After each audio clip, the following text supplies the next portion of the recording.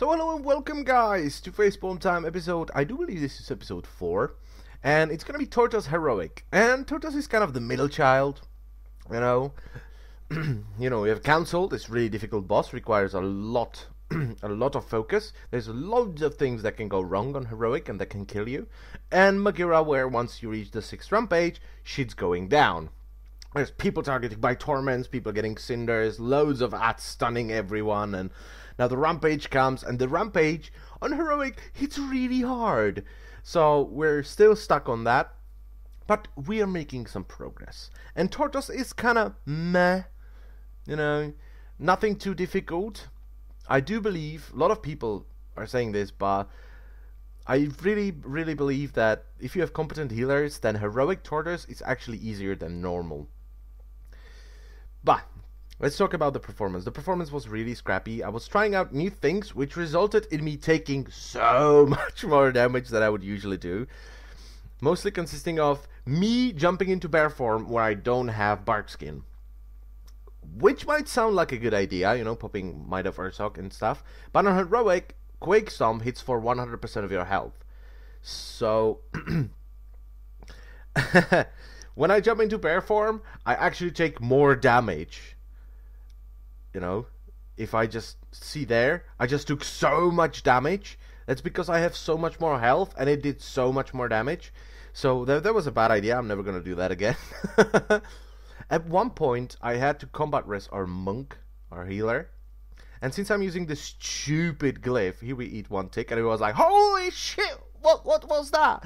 Good lord, we're gonna die, but we heal it up, so it's okay.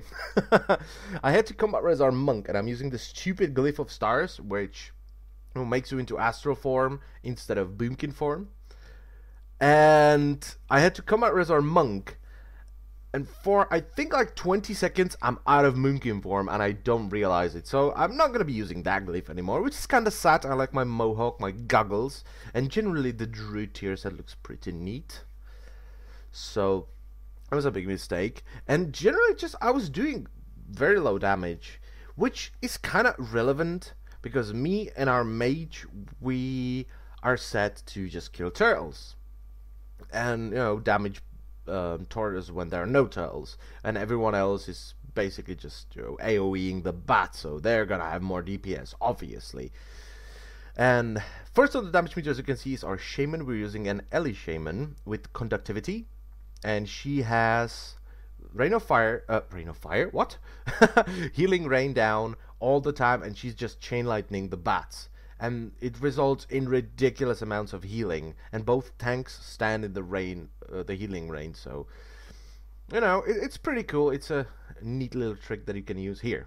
Our monk dies. This was pretty funny. I'm like, I'm gonna res him, and suddenly all the rock falls in the world, and I'm just, dude, as soon as you res, run the fuck away. He's holy shit, so many rock falls, but he's a monk, so he rolled away, and everything was nice and dandy.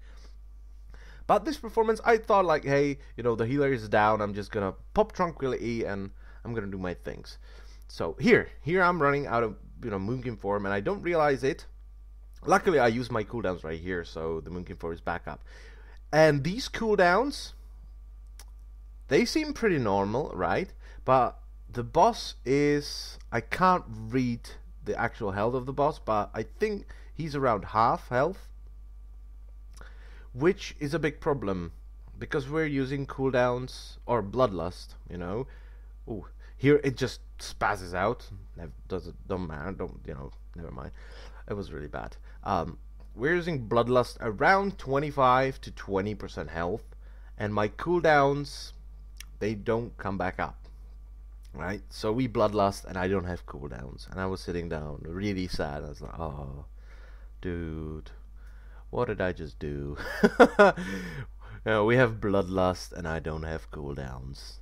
That's the worst. That's the worst feeling in the world. Like there's bloodlust going on. all this meaty haste, and you don't have your cooldowns. And you're sitting there just, okay, I'm just gonna pop my pre-pull pot and do my thing. But that was really bad. And generally, I was just, running around probably too much, and just not doing as much DPS as I usually do. I'm usually around 190k-ish here, and I do believe I end up with like something 165, which is really bad. But a few tips for you boomkins: use rejuvenation. Rejuvenation is good because it helps your healers. You just pop rejuvenation, it doesn't do any overhealing, and it stacks up your bubble.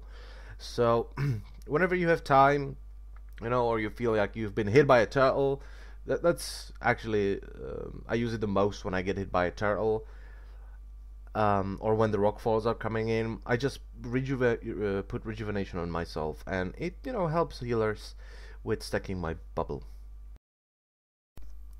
So yeah, and the conclusion, well, I was running around too much. I think my Nature's Grace uptime was horrible. I wasn't using rejuvenation as much. I used my cooldowns incorrectly, and generally just trying to do too much stuff at once, dotting everything while I don't have Nature's Grace is actually kind of terrible. Jumping into the bear form, which I'm never going to do again, so don't do that. Don't jump into bear form, just stay in Moonkin form and it's going to be okay. And I'm actually seriously thinking about picking up Nature's Vigil for this fight, because I think it'd be, kind of cool to help with the healing a bit more. So that's a thing I might try out next week, and I shall report the results. But yeah, this was not a very good attempt, which is good because I have footage for Facepalm time.